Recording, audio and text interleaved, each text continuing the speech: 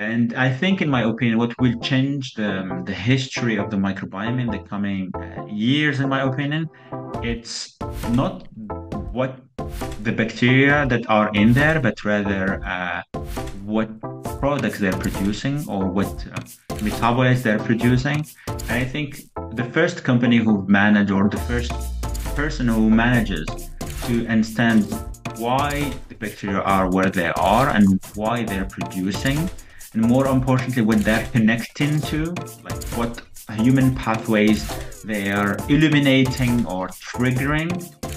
I think that would be a game changer because I think we don't yet clearly understand why specific bacterium is there and why is there now.